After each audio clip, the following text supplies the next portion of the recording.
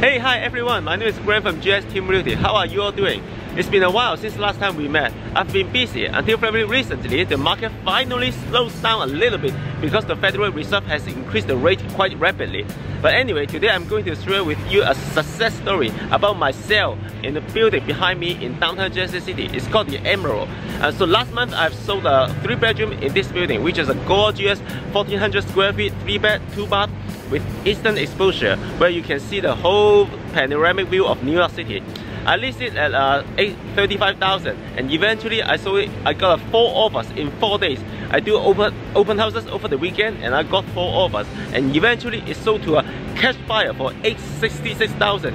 And surprisingly, we can close in just 1 week. So of course the seller is very happy about this. So this is just to share with you that the sale market is not that bad at all. It's actually quite stable this year. The key is to price your home right. So if you want some tips on how to sell your home faster and better, or some more insights about the future real estate market, please send me a PM. And I do appreciate if you can smash the like button and comment below about your thoughts of the real estate market in the coming future. Thank you so much. I'll see you next time. Bye.